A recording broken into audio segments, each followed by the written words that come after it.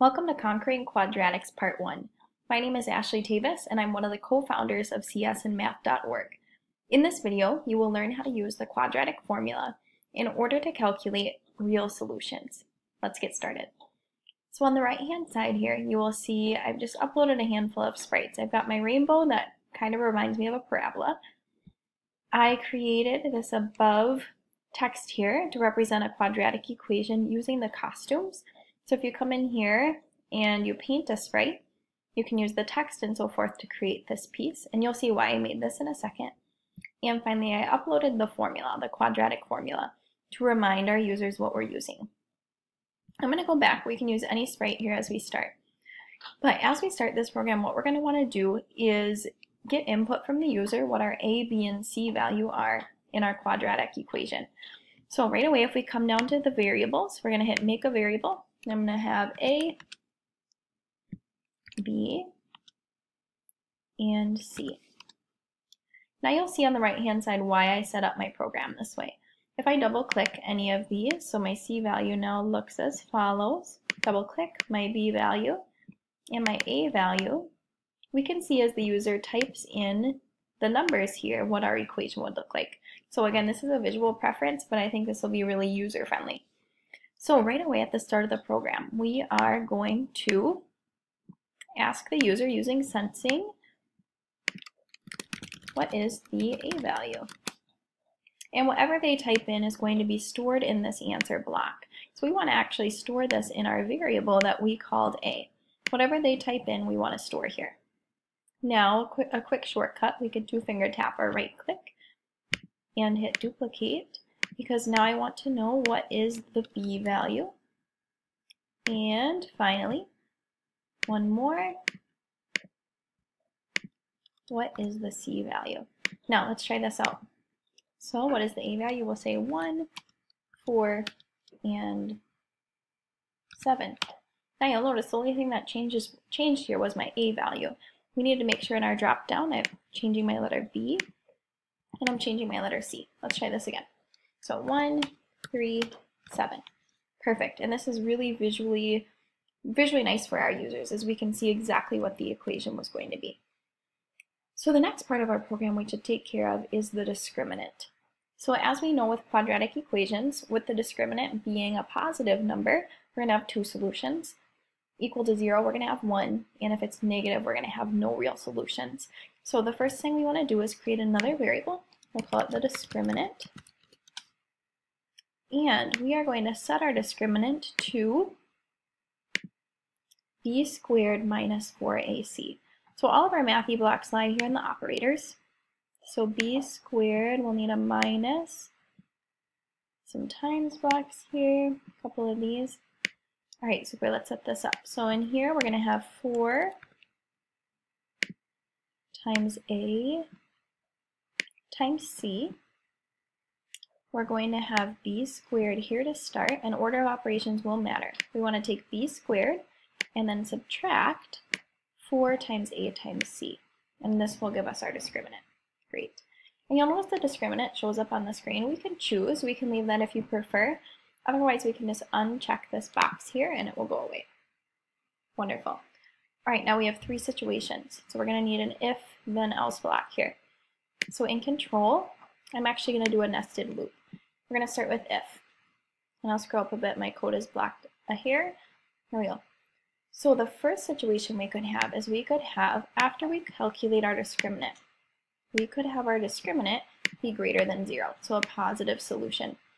Now in this case, what we want to happen is we know we're going to have 2 solutions in this case.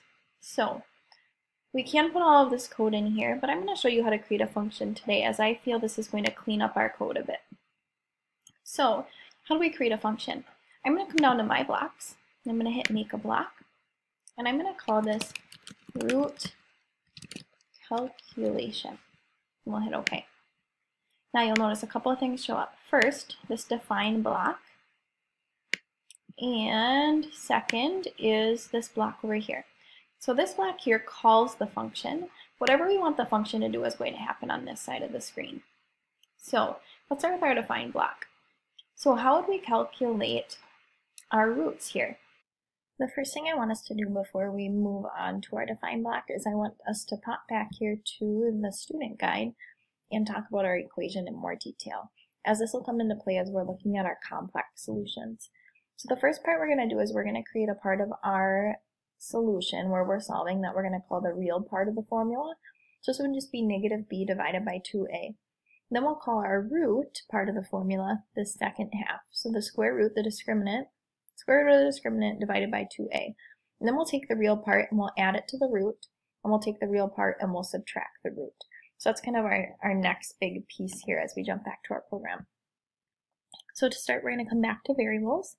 We're going to make a handful of variables here. We're going to start with, we'll call it real 1, and we'll say root 1 and 0, 1. And I'm going to uncheck real 1 and root 1, but we'll leave 0, 1 on the screen. So the first piece we're going to do, as we said, was calculate our real part. So we need negative b divided by 2a. So we'll come in our operators, and we will do negative 1 times our b value, and we will divide this by 2 times a. And we will set the real part of our solution, real 1, to this value. Great. All right, now for our root, that piece is going to be, so we're going to set our root to, we want under operators, we can find the square root down here. We want the square root of, let's see, oops, not that. There it is, the square root of our discriminant, all divided by 2a. And we can right click and duplicate some of these pieces.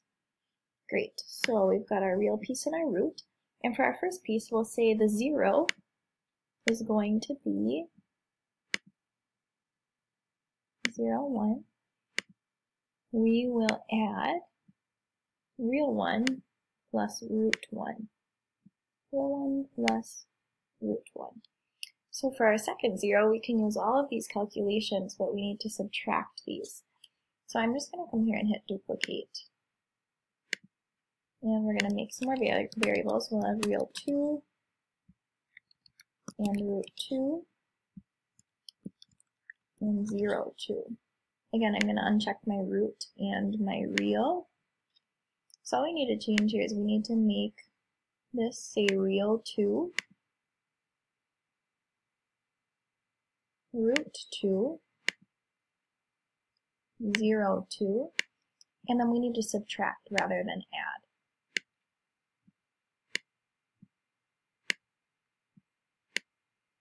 Perfect. All right, so now this is just defining my root calculation. If I actually wanted to call this function, I need to come back to my blocks and put that in this piece of the code. Now, as I am calling this, so it will calculate my zeros right now. It's sometimes nice to, and I'm going to scroll down, you'll lose part of this, but that's okay. We're going to say, and I'm going to pull some join blocks. Join blocks are used here to join strings, so text with variables. So in this case, I'm going to share the roots are, we'll say 0, 1,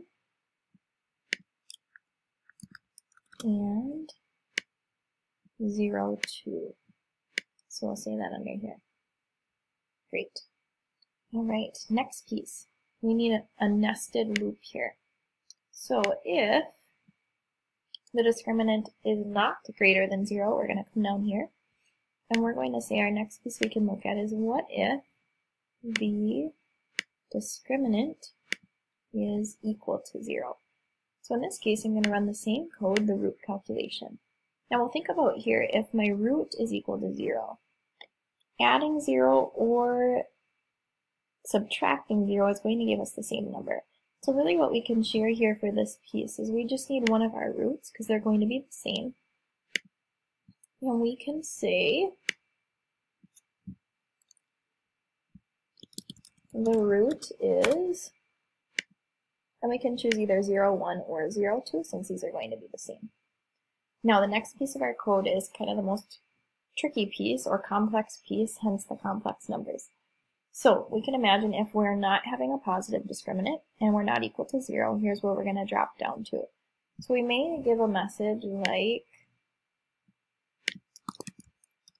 hang on, these roots are complex. Then let's create another function here. Let's call this complex. And we're going to call complex down here as well. Now, in complex, think about this piece here.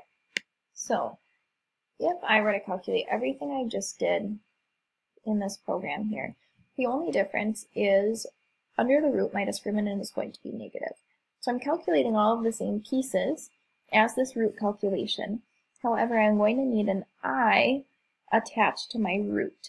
So if I had the square root of 4, 2 comes out, of course, from my root. But if I have the square root of 4, or of negative 4, 2i is coming out. So we're really running the same root calculation here. However, we're attaching an I to our roots. So the first thing we need to do in order to run this same root calculation is we're going to take our discriminant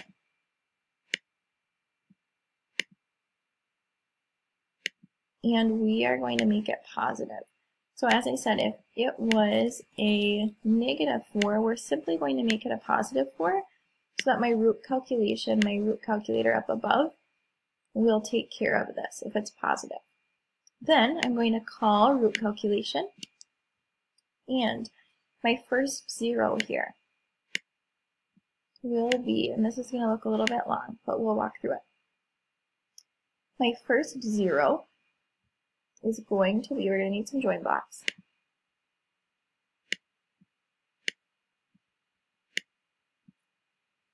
So we're going to take real 1, and we're going to join this with a plus sign. And we've got another join. Now here gets a little bit tricky. So if we have like the square root of negative 4, we're going to get 2i. But if we have the square root of negative 5, we have an irrational number. So it'd be really nice to round this. So to round and scratch, the round block actually, so let's pull that out in operators. The round block rounds to the nearest whole number. Now with a complex, or with an irrational number here, the square root of an irrational number, or square root of a number that's giving us an irrational solution, we want some sort of decimal to describe that number to us a little bit more. So to work around scratch rounding to the nearest whole number, here's what we're going to do. We're going to take our root 1, and we're going to multiply it by 10. We're going to round this solution. Then what we're going to do is we are going to divide whatever solution that comes of by 10, and you'll note this will move me back one more decimal place to round me to the nearest tenth.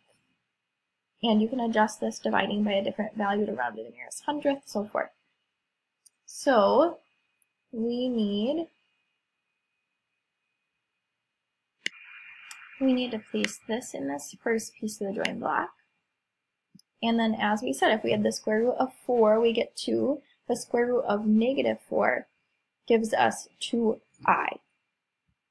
So attached to our root here, we need to simply place the letter I on the end. And we can make this all into 0, 1. Now 0, 2 is going to be the same thing. However,